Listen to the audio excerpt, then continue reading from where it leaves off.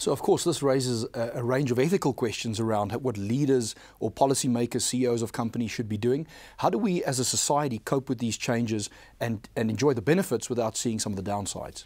Well, I think, leaders of companies and leaders of civic organisations are essentially cultural architects.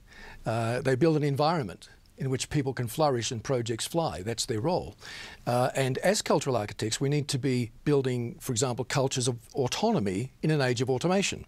So I call it humanising the digital, making sure that there's a part within our corporate structure that allows for people to do this.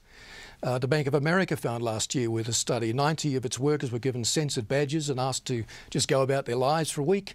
And at the end of the week, it was found that the ones who produced the most mingled the most. So the biggest bank in America, changed its whole coffee break mentality to bring people together and discourage digital engagement during that time.